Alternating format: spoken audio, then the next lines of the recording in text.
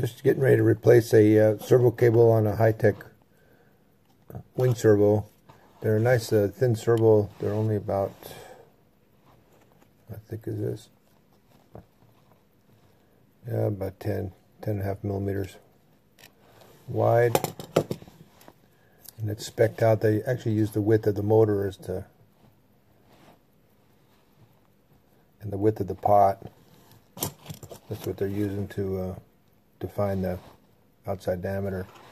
To get this thing apart, or to get to the servo cables over here, they're in between the board in there. To get to those, I have to desolder the printed circuit board from the motor. Once you get that apart, then you have to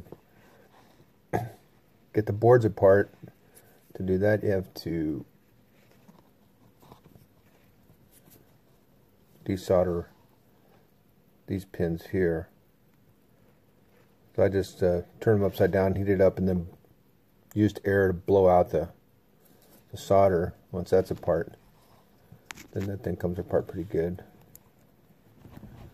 Get that apart, then you can get to the servo cable and try to put it all back together.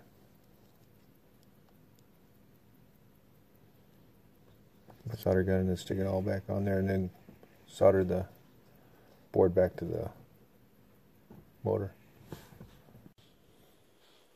Everything back together.